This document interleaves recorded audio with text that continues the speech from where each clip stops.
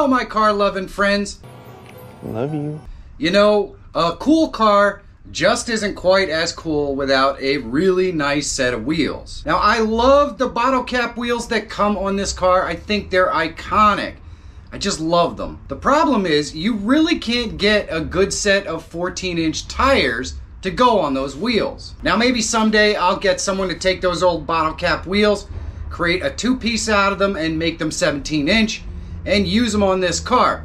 But for now, I think I need to get a decent set of wheels. And what could be cooler for an 80s BMW than a cool set of BBS wheels?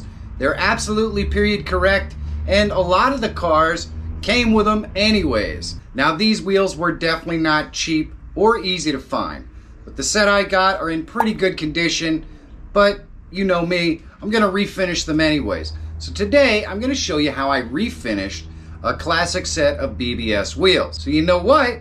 Let's get to it!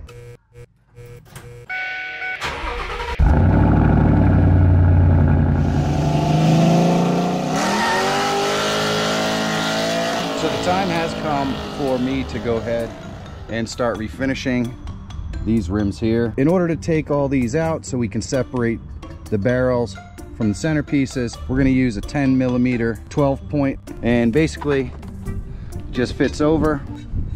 Gonna need some extensions and a breaker bar. We're gonna just take all these out and then we're gonna separate this.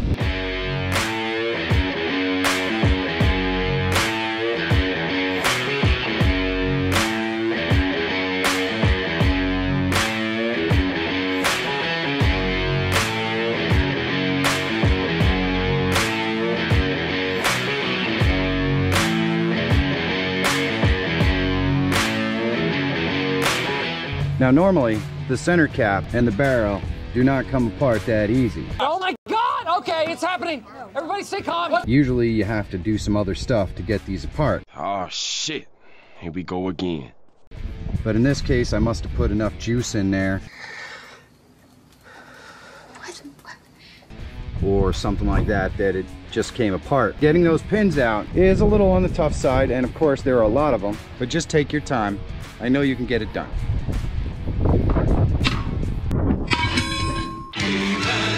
And the masters of the universe. Okay, so now that we have all the wheels totally broken down, we're gonna strip the paint off of these in the clear coat. They ask you how you are, you just have to say that you're fine when you're not really fine, but you just can't get into it because they would never understand. We're gonna use these crappy old brushes, this paint stripper right here, so that they can be refinished. Hopefully this works. Needless to say, I've never done this before. Okay, just so I'm sure, really? Are you just trying to piss me off? Or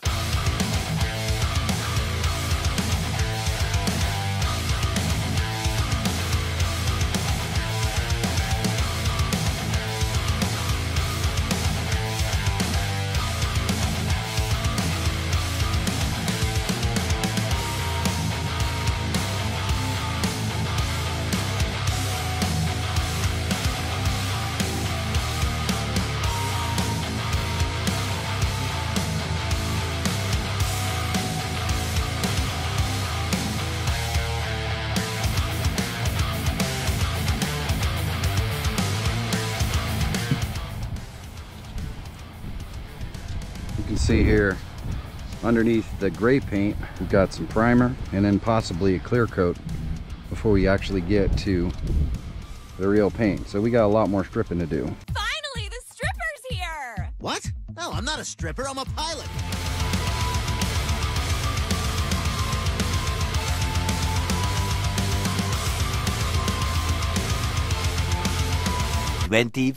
Hours later. So we're gonna try a new tactic on this today.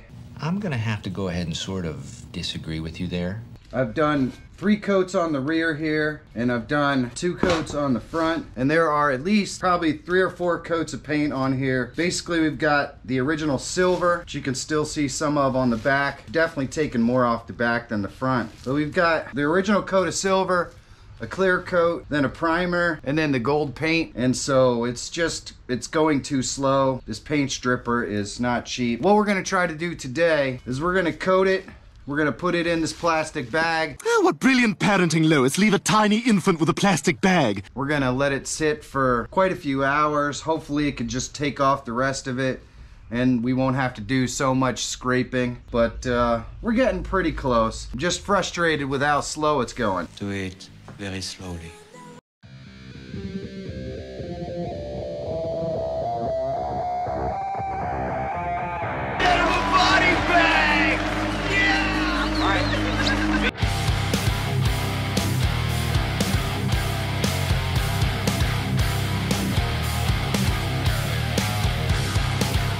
Later. We're gonna unwrap these and pressure wash them and see what we get.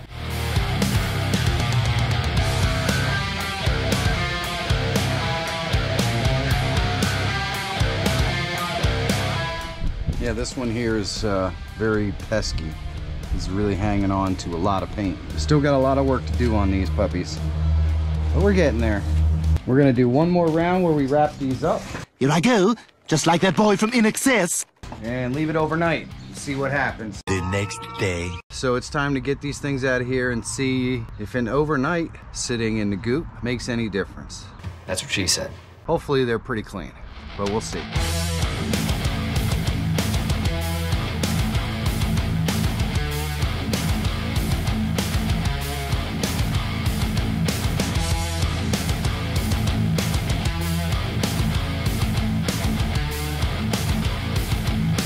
So me stripping the wheels is not working out the way I had hoped. It's just taking way too long. Do you even listen to yourself when you talk? And the stripper material is like 30 bucks a can for a tiny can. So I got them all loaded up in the trunk here, and we're gonna find a local powder coater and see if they'll throw them in their dunk tank for us and strip them anyways. Uh-oh, Dad's bringing in the big guns. Let's see what you've got, little bitch. Now, of course, this is only 2 of the wheels. I'm gonna have to do the other 2 later, but they're on the car right now. I don't really feel like taking the tires off the car and all that stuff. It's a bold strategy, Cotton. Let's see if it pays off for them. All right, we got muriatic acid and water, baking soda and water. We're gonna strip and clean these bolts, get them rust free, and we're gonna use this to do it. Yes, science! We're gonna try one bag at a time.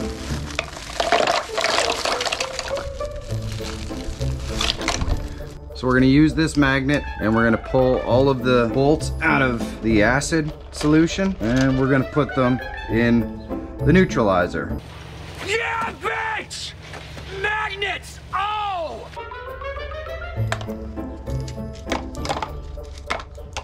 All right, it looks like all of them. Also looks like we might need to clear out our acid bath here and refresh it.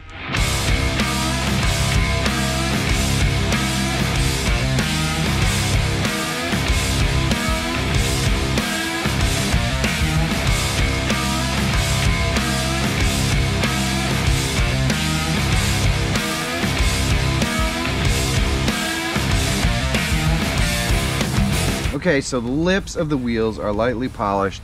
They're ready to go. I got them taped up because we're gonna put them on their face and then we're gonna paint the inside of these barrels. I'm not super worried about really refinishing them or anything. They're just gonna be black, very simple, and I'm just using these little circular templates here to make sure that's where the paint goes. So I'm just gonna clean these up one last time. We're gonna prime them and then we're gonna paint them black.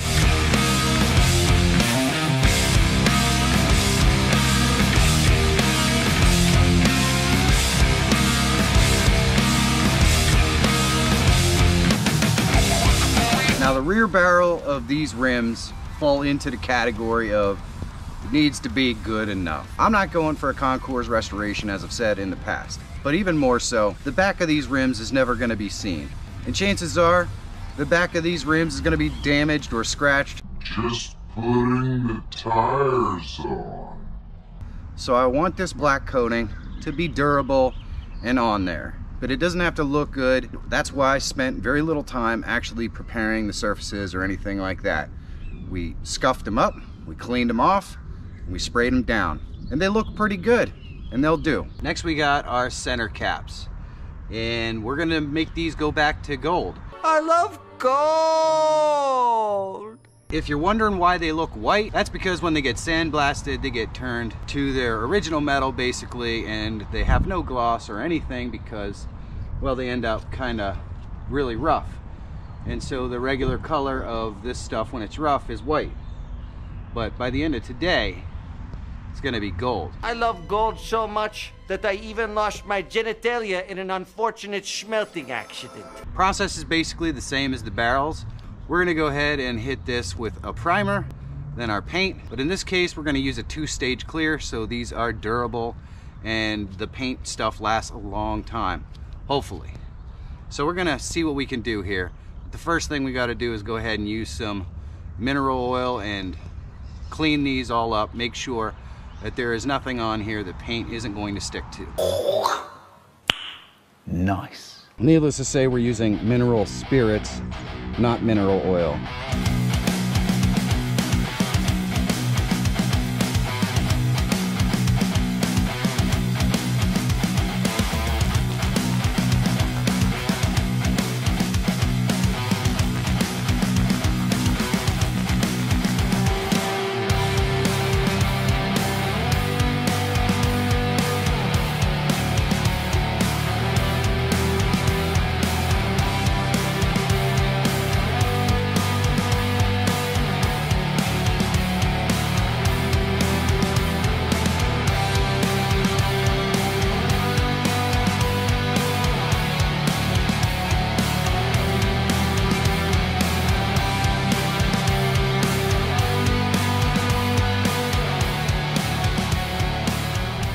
Time to start putting these back together, but I did not paint the nut part. Hey, did some come in the mail today?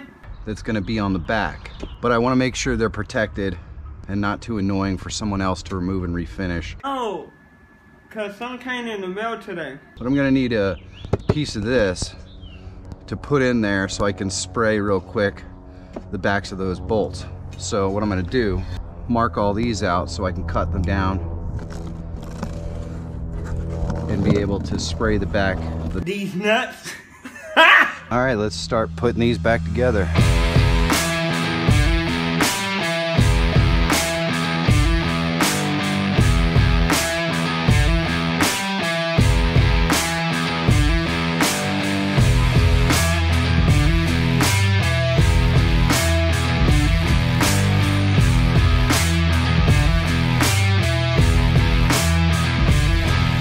Now, a couple things that you might be worried about when you're tightening these nuts up is bringing these up and over tightening them.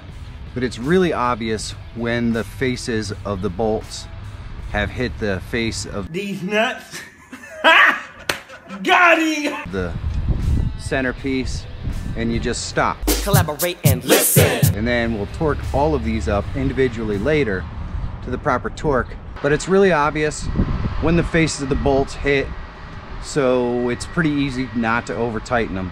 And looks like these are pretty good. There we go, not half bad. It would have been nice if these lips had been in better condition, but this is only the rough polish. We're gonna finish polishing this up along with this. And then of course, the center caps have been on the way for almost 2 months. So hopefully they arrive soon. We'll get those painted up and put on. They're gonna look absolutely amazing. They look pretty good. They're not perfect, but they're all set to go and get mounted at the wheel shop tomorrow. I'm excited to get them on the car. Tomorrow for sure. So the tires are on, and you can see that there obviously is always some damage at the tire shop putting these things in. So what I'm gonna do is go and touch these up, and then because these nuts will rust. Got him!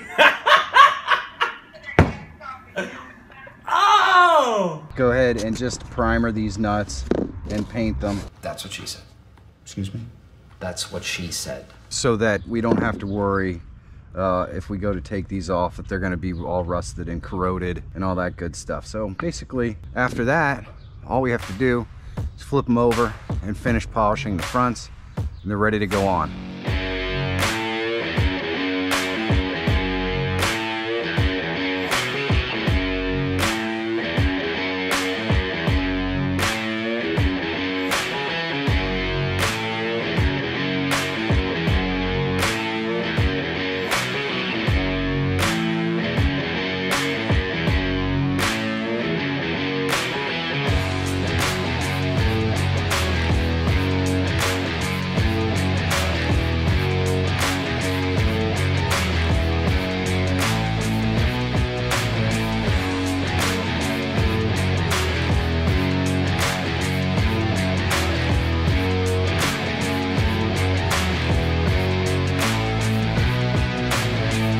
All right, we're gonna put center caps on here. So we have these screw adapters, and these things use an Allen key.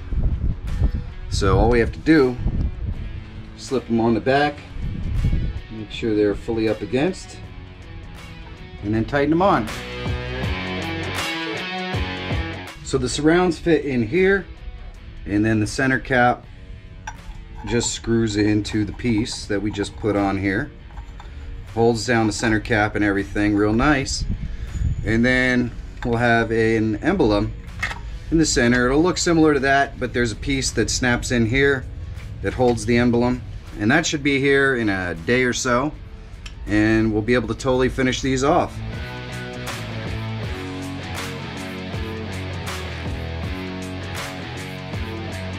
Now this is the final result on these wheels. They're certainly not perfect. And these are actually kind of dirty because I've been using them for a little while. But admittedly, they look much better than they did when I got them. And I really, really like how they look on the car.